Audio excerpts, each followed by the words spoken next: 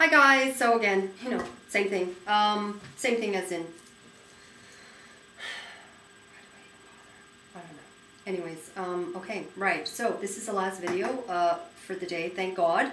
And it is a much requested review of the Bobbi Brown Skin Foundation that I'd shown in a haul like a couple of months ago at least. So, just to start off, it's 30 ml and it's SPF 15 and it retails in Canada for about $55. So with tax, you're looking at over $60. It does have a pump and what can I say? Oh, this is beige 3. And I'm going to be honest with you, when I first tried it, I honestly thought, oh my God, I totally wasted over $60. I really didn't like it. But I think I mentioned at the time I was just sort of within the first month or so of using retinols or Retin-A, and my skin was really, really, really freaking out. And I made the mistake of trying this out at that time, and I was like, oof, I don't even know what the hell. And so I sort of put it on the back burner, and you know, as soon as my skin sort of acclimated to the Retin-A and all that sort of stuff, which I know I'm taking a break, guys, and I think maybe when I come back I will do the whole video on retinols, Retin-A, all that stuff, because as my derm said, it can take 3 to 6 months for you to really sort of acclimate and see any results. So I've only been doing it for maybe 3.5 or so. So anyways, when it did finally sort of calm down, I started to use this. And, oh, what was it? I used a beauty blender with this at first, and I don't know, you know, that beauty blender, I just love it. And it really does make any foundation look amazing, the finish of it, except for this. For some reason, it does not work with this foundation. The best way to apply this foundation, in my opinion, is with your fingers. And sort of like the MAC Face and Body. It's the best way for me to apply that foundation. It just, because I just need the thinnest coat, and I don't know what it is about the fingers, but it's definitely better than sponges or brushes. And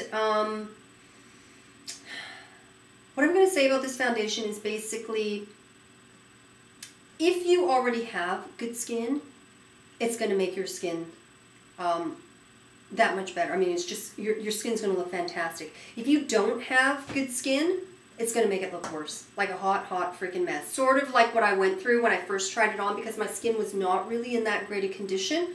And there was, you know, flakiness and dry patches and all that sort of stuff. And, you know, it's kind of reactive. It really made my skin look really bad, more so than the other ones. Because I knew, obviously, it was what my skin was going through, because even the foundations that I love, you know, like the Laura Mercier Mineral, the Maybelline, the MAC Face and Body, none of them even looked really that great. Well, you know what, Face and Body actually worked for me quite a bit.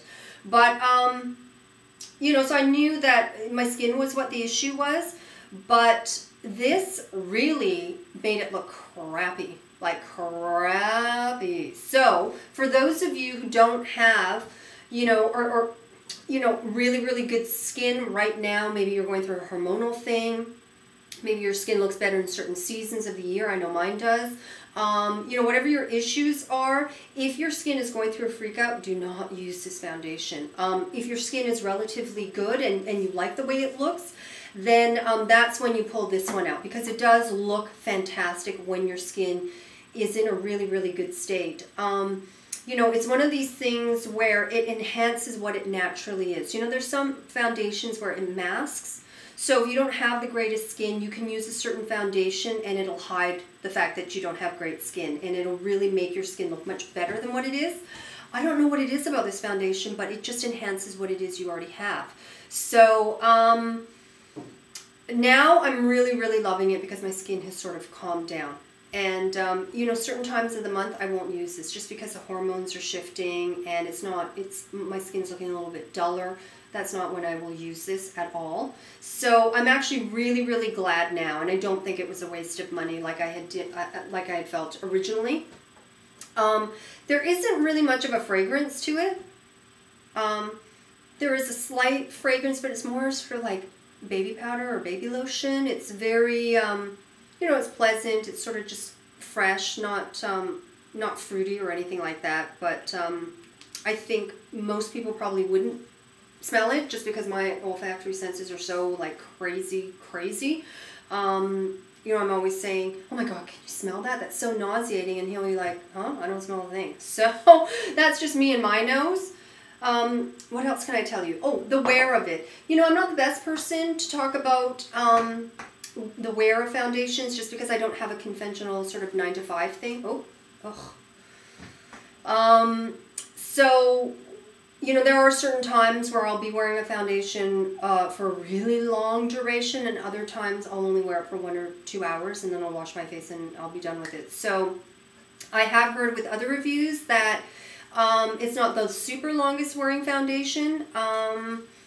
But again, I can't really speak about that. I'm sure there's great, fantastic videos on YouTube already about it. But for me, I really love it because it's quite yellow. So if you are like me and you have scary yellow undertones, this is really great. Bobbi Brown is sort of known for that, for sort of ethnic skin tones. She's really good. I don't know how many colors she has. I think it's an okay selection. But yeah, I'm definitely digging it. I would say that 3/4 of one pump will do my entire face. So if you can just squeeze out, you know, the tiniest bit, and again, fingers. Awesome. So if you have any other questions, leave a comment and I will definitely try and answer. But I think I covered most of the bases. I think. What else can I tell you?